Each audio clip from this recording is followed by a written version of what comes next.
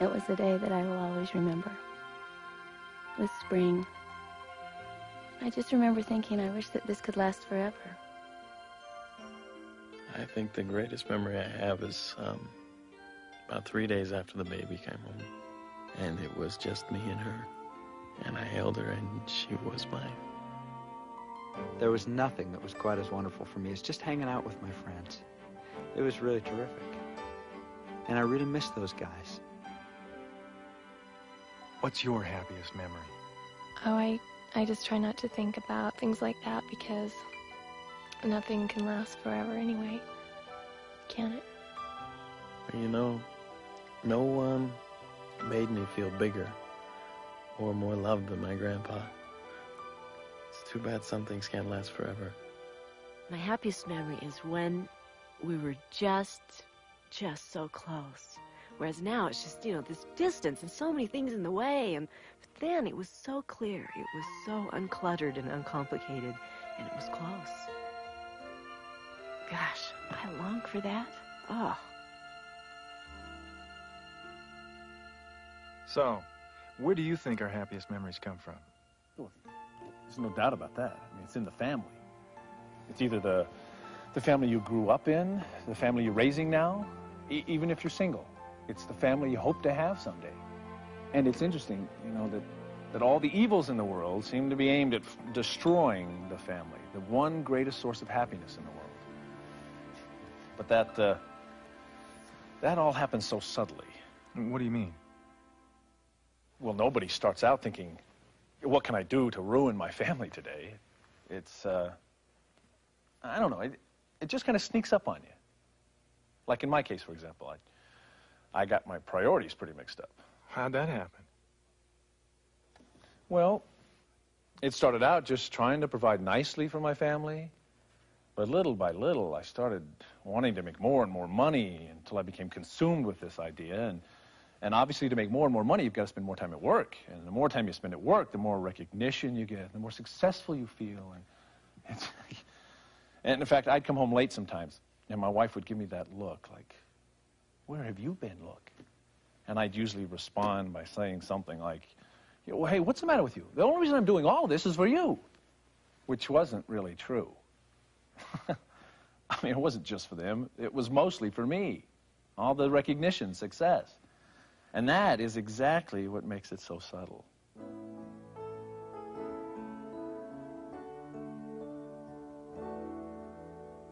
Are you giving the least to those who matter most? Or are you sharing your best with those who really aren't that close? Well, it's time to turn around and find out where your greatest joys are found. It seems to me that any father wants to provide for his family. Well, of course, but there's just so much more to providing for your family than just earning the money. They need love and patience and time together. But believe me, when you're caught in that work syndrome, and you finally come home, the last thing you want to give is love and patience. And what starts to happen is your family begins to look at you as this grumpy old guy who works all the time. And all you can think about is, why don't they appreciate me like the people I work with? And your wife gets a little disappointed because you don't have enough time to help with the family. And that usually leads to, she doesn't understand me. And that usually leads to, not like the women at the office understand me. And pretty soon the women at the office start looking better and better, and your family looks worse and worse, and before you know it, boom, you've lost everything. Do you listen with love when someone's soul is aching, or do you simply choose which judgment you'll be making? Well, it's time to turn around and find out where your greatest joys are found. So how do you prevent this from happening? Well, in my case, I just needed to learn how important my own family was to me. I needed a whole new perspective, a spiritual perspective. And that involved learning more about the purpose of life the plan, for lack of a better word, and what role my family played in that plan. You see, our Father in heaven knows where real happiness can be found for us right now. And it's not in the boardroom, it's not in the bonus check. And I know for a fact that those things bring temporary happiness and satisfaction, but it's something more than that. It's seeing your family reach their greatest potential. It's seeing everybody work together and help each other. You know, if God's priorities are His family, which is all of us, and His happiness comes from loving His family, then that should tell me where my happiness should come from and where my priority should be. If you don't know where to turn, It was just that simple. listen to your heart and you will learn. Yes, listen to your heart and you will learn.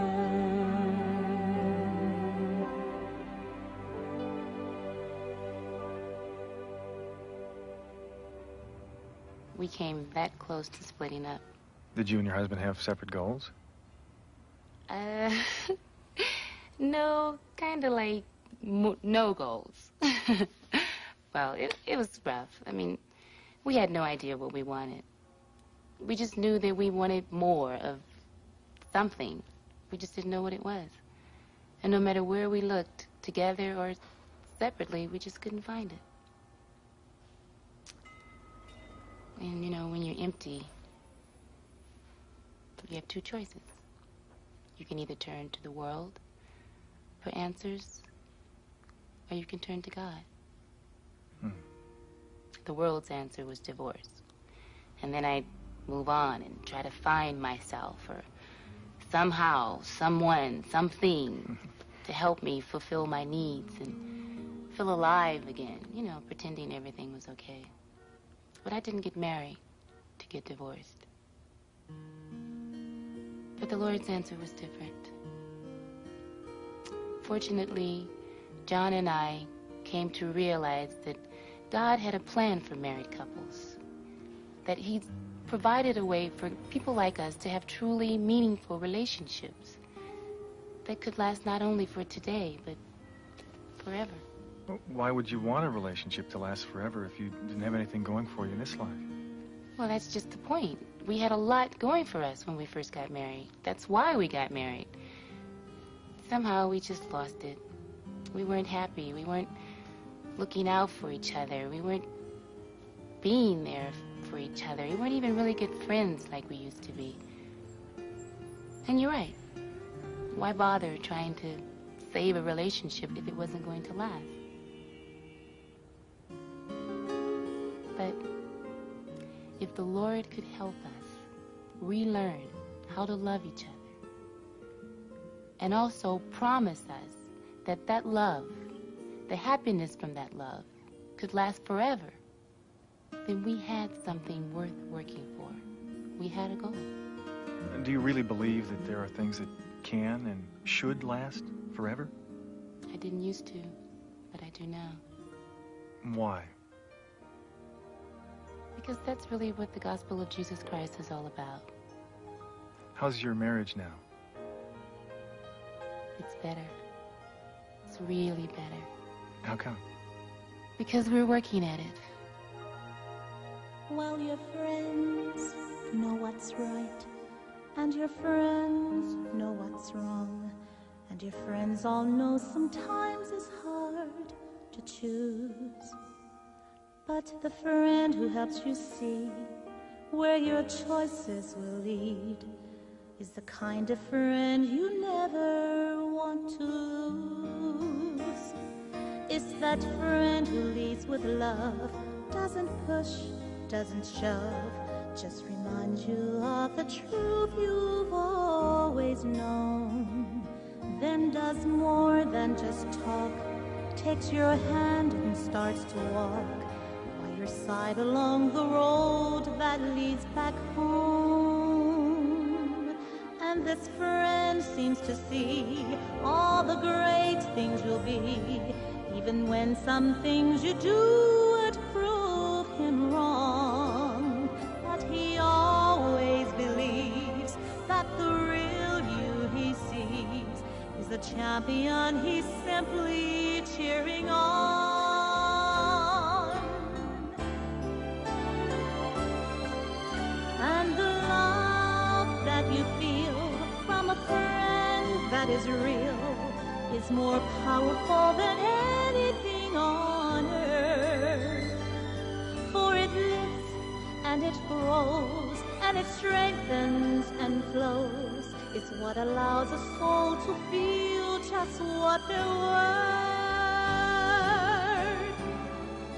So many lives are changed by knowing that your love can keep on growing and never has to end. Forever friends, everyone hopes to find one true friend who's the kind they can count on for forever and a day. Be that friend, be that kind that you've prayed you might find, and you'll always have a best friend, come what may.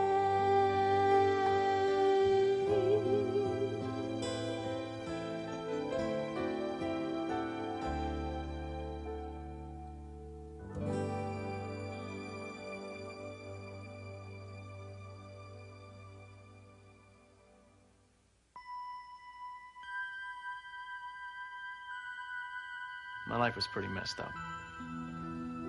'Cause I had a lot of problems. See, there wasn't a whole lot of love in my home. And there definitely wasn't any of what I would call acceptance.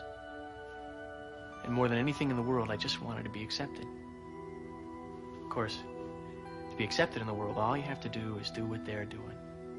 I mean, to be accepted by the kids who do drugs, all you gotta do is do drugs. You be a drinker, it's real easy to be accepted by the drinkers. People lose their values. They lower their morals, and it's amazing how much acceptance they think they found.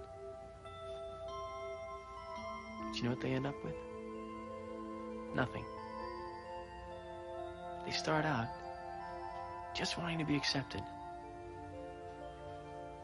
They end up not even accepting themselves. You feel worse than ever.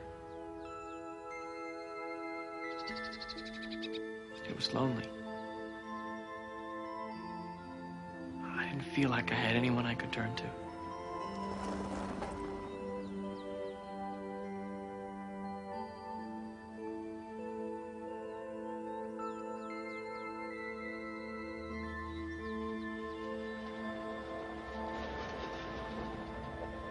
Hey, can we give you a hand with something?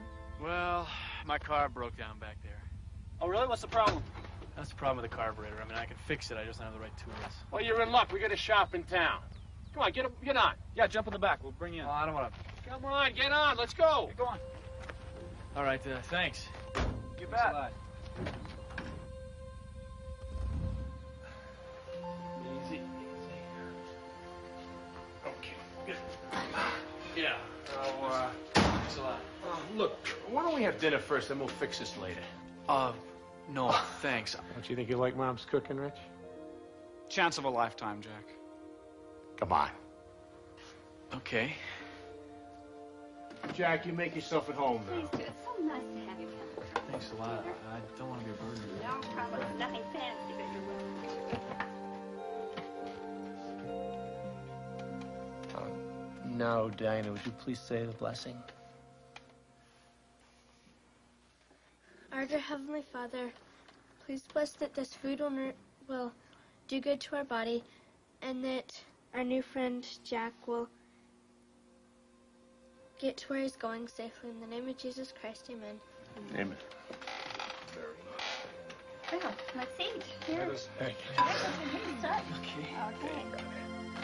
Help yourself.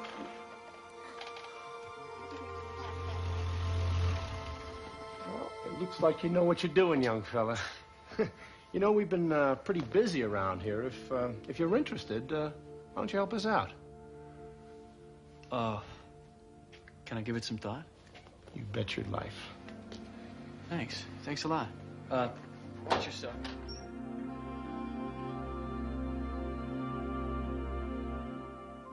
It's interesting to me that what saved my life was my brother.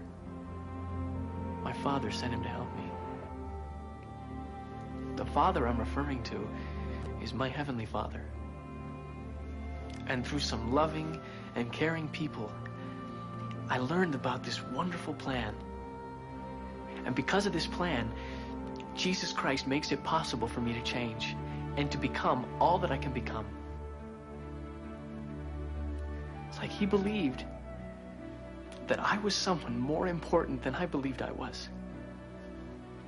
And just knowing how much he cared, just knowing how much he cared was the first step to my changing.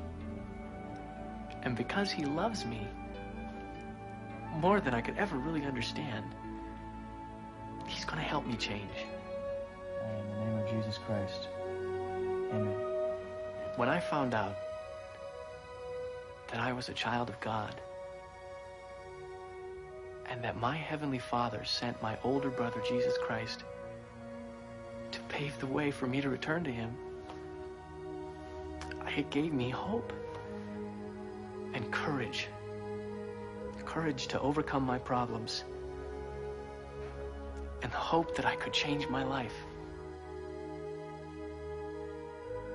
Well, I don't know all the answers, but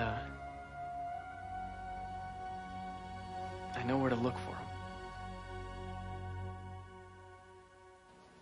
You know, no matter who you are or how perfectly your life seems to be going, life has a way of sort of making you wake up and take a real long look at the hard realities of what we're doing here and what this life is all about.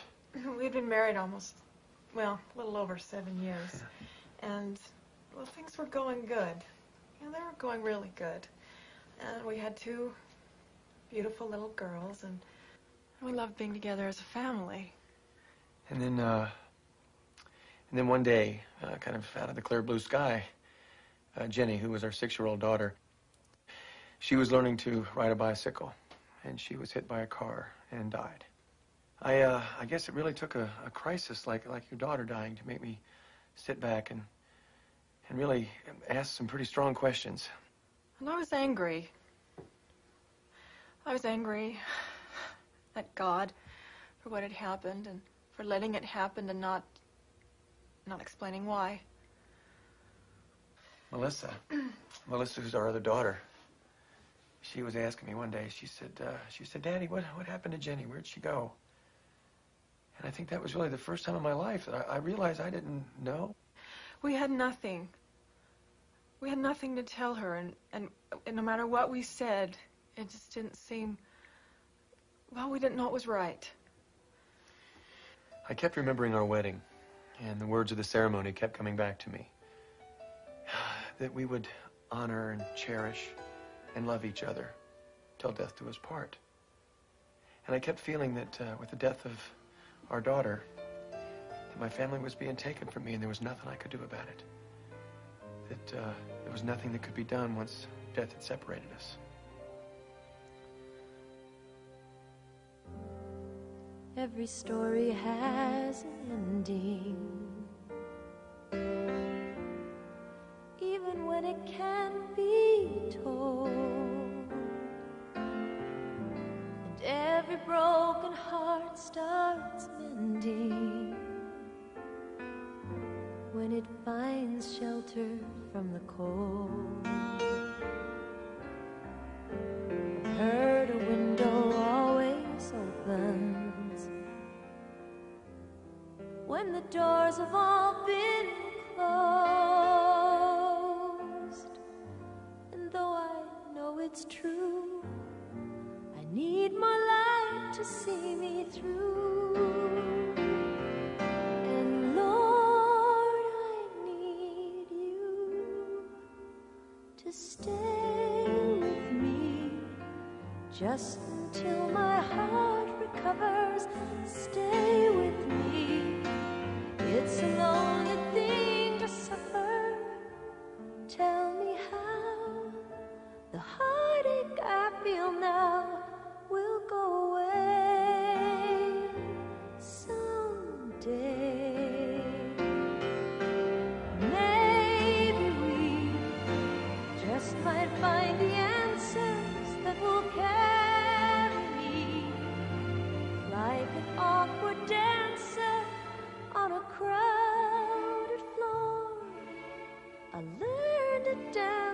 once more someday.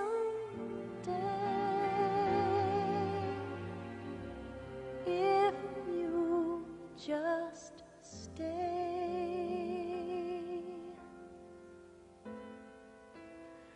And then one day I was at work, and there was a friend of mine at work who was a very close friend. He kind of lived with me through this crisis. He saw what I was going through. He knew what my wife and I were suffering, and he mentioned to me something.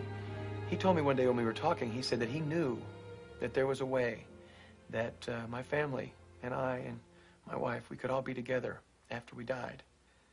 So I was a little intrigued when he mentioned that he had a couple of friends that we should talk to. Well, his friends were a couple of missionaries, young men from the Church of Jesus Christ of Latter-day Saints.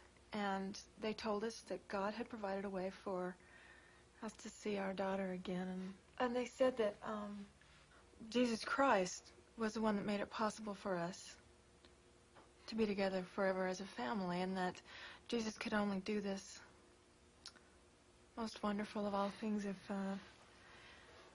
we did our part. We had to improve our lives. We had to change. We had to change certain things about our lives that... Well, in accordance with what Christ taught. Well, and the step that I remember the most, the one that really, at the time, stuck with me, and that was, he said that we could be married by someone with the authority to marry us, not just till death do us part, but forever. And the thing that intrigued me the most is they said that, well, we could tell you this all we want, but you have to find out for yourself. Yeah. And one evening, I was in the den. I was doing a little bit of work, and I was sort of going in and out of thought about what these men had told us about. And for the first time in my life, I got down on my knees, and I prayed to our Father in heaven. And I asked him if these things that I had been hearing were true, or if it was just something that was kind of pacifying me for the time. And what happened was something that is a little difficult to describe, but it's a feeling of warmth. It's a feeling of love. It's a good feeling that just went over my entire body, from my head to my foot. I felt a strength that I had never felt before. And I have received an answer at that time that what I was studying and what I was learning wasn't just a neat idea, but it was true. You know, I never really had to think about this until this happened. I never really had to think about what would happen when we died, because nothing was temporary to me, and all of a sudden my life became very temporary. And my life was my children and David, and I really wanted to believe what they said was true, and something inside of me said, yes, you should continue to listen to this. I know that sounds funny. But, so after I worked through a lot of what it was I was going through, the feelings and everything, I decided that I would have to get on my knees and find out for myself. And if God really does answer prayers, then I wanted him to answer my prayer, and I wanted to find out for myself. And so I did. And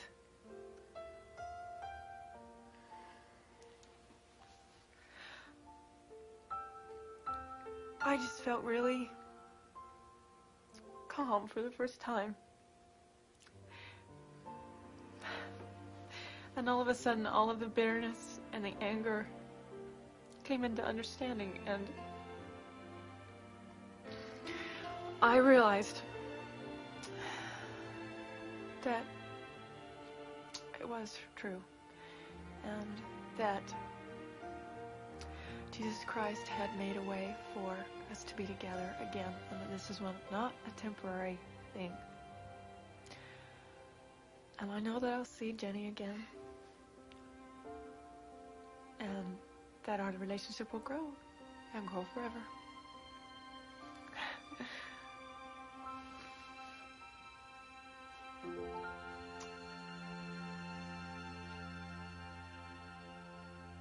Well, it's hard to say goodbye and let go. And it's hard to see it end when the memories we have made will never happen again. But it's harder for time to ever erase the together times we shared. So when we're apart, remember all the love we've shared together. And for all this love, thank the Lord above, who showed us the way that we can be together forever. Someday we can be together forever. Someday we can be together forever. Someday.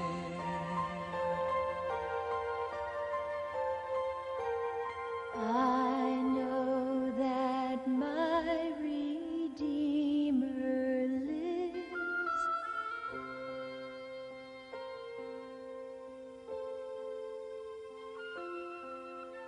He lives to comfort me when faint.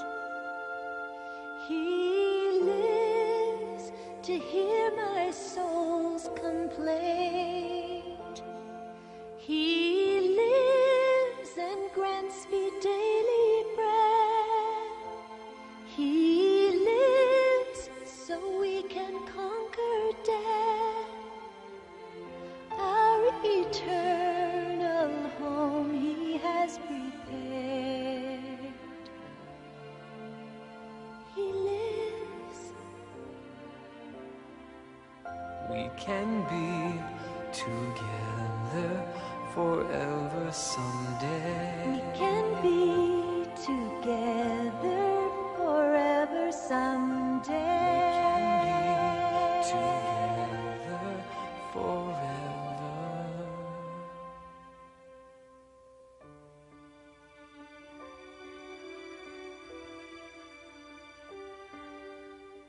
Jesus Christ was the one that made it possible for us to be together forever as a family, and Jesus could only do this most wonderful of all things if we did our part.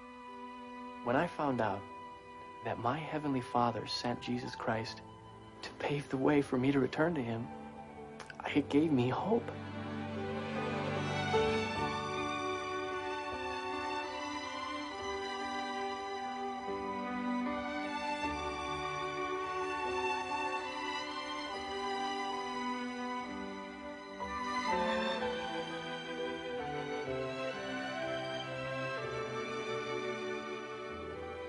If you feel that now is the time for you to learn more about our Heavenly Father's plan and the happiness it can bring you and your family today and forever, please talk to a member of the Church of Jesus Christ of Latter-day Saints. We can be together